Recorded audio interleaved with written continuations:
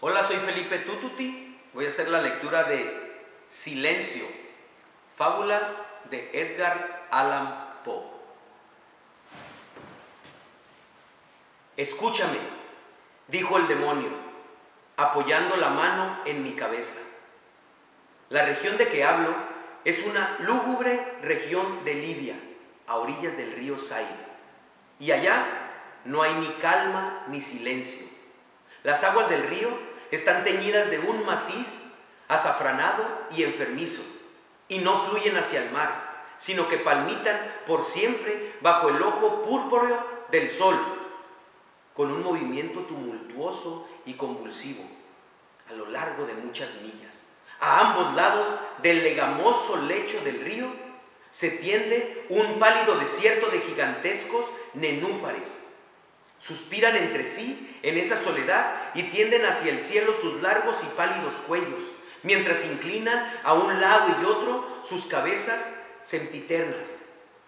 Y un rumor indistinto se levanta de ellos, como el correr del agua subterránea, y suspiran entre sí, pero su reino tiene un límite, el límite de la oscura, horrible, majestuosa floresta. Allí, como las olas en las Hébridas, la maleza se agita continuamente, pero ningún viento surca el cielo, y los altos árboles primitivos oscilan eternamente de un lado a otro con un potente resonar.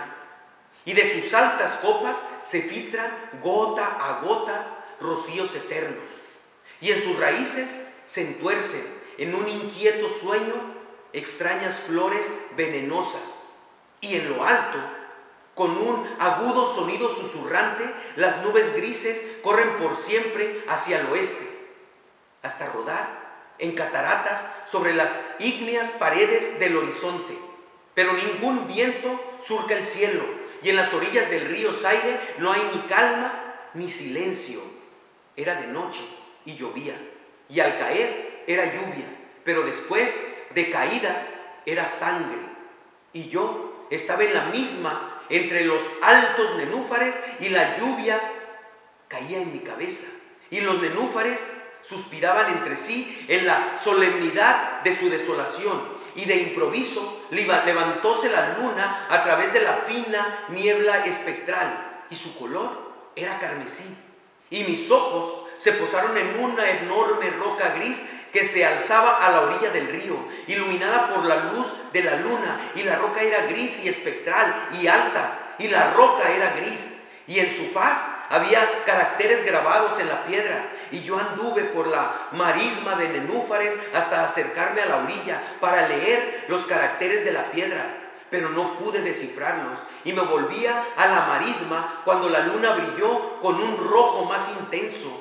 Y al volverme y mirar otra vez hacia la roca y los caracteres, vi que los caracteres decían desolación.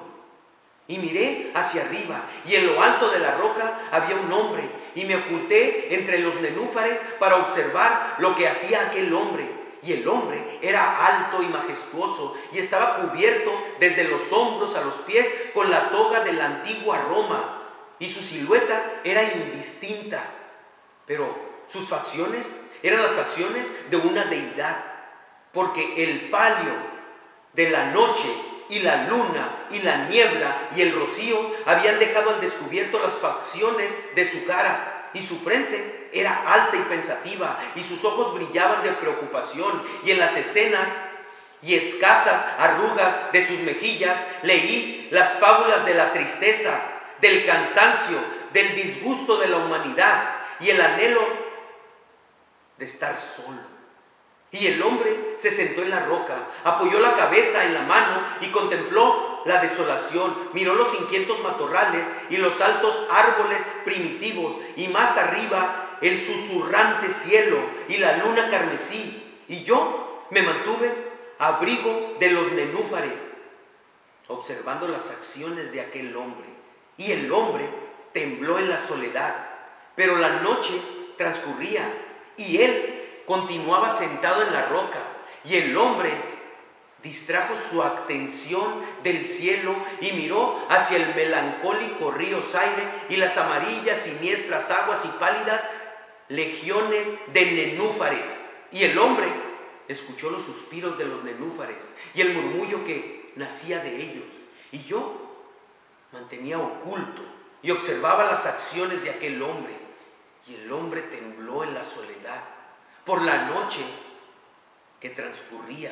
Y él continuaba sentado en la roca. Entonces me sumí en las profundidades de la marisma, vadeando a través de la soledad de los nenúfares, y llamé a los hipopótamos que moran entre los pantanos en las profundidades de la marisma. Y los hipopótamos oyeron mi llamada y vinieron con los behemoth al pie de la roca y rugieron sonora y terriblemente bajo la luna. Y yo me mantenía oculto y observaba las acciones de aquel hombre, y el hombre tembló en la soledad. Pero la noche transcurría y él continuaba sentado en la roca. Entonces maldije los elementos con la maldición del tumulto, y una espantosa tempestad se congregó en el cielo, donde antes no había viento, y el cielo se tornó lívido con la violencia de la tempestad, y la lluvia azotó la cabeza del hombre, y las aguas del río se desbordaron, y el río atormentado se cubría de espuma, y los nenúfares alzaron clamores, y la floresta se desmoronó ante el viento, y rodaba el trueno, y caía el rayo, y la roca vacilaba en sus cimientos. Y yo me mantenía oculto y observaba las acciones de aquel hombre, y el hombre tembló en la soledad. Pero la noche transcurría y él continuaba sentado.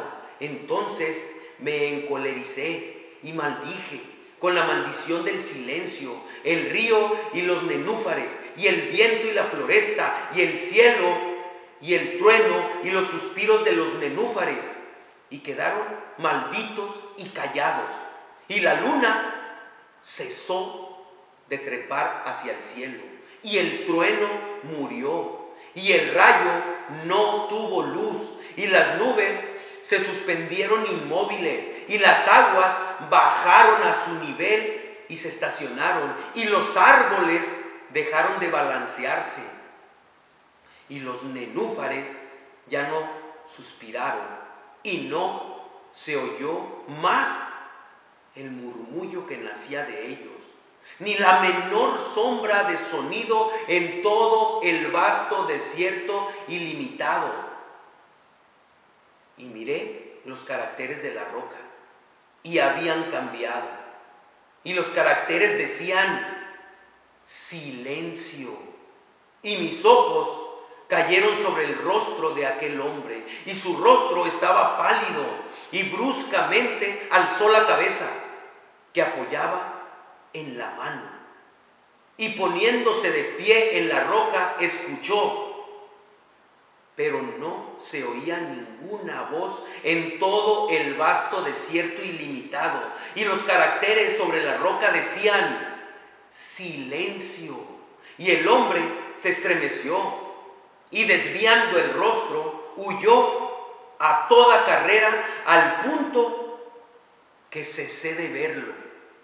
Pues bien, hay muy hermosos relatos en los libros de los magos, en los melancólicos libros de los magos, encuadernados en hierro. Allí, hay admirables historias del cielo y de la tierra, y del potente mar, y de los genios que gobiernan el mar y la tierra, y el majestuoso cielo. También había mucho saber en las palabras que pronunciaban las síbilas, y santas cosas fueron oídas antaño por las sombrías hojas que temblaban en torno a Dodona. Pero tan cierto como que Alá vive. Digo que la fábula que me contó el demonio, que se sentaba a mi lado a la sombra de la tumba, es la más asombrosa de todas.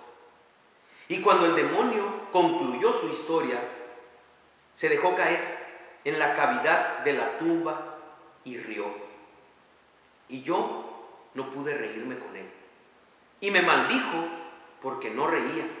Y el lince que eternamente mora en la tumba, salió de ella y se tendió a los pies del demonio y lo miró fijamente a la cara.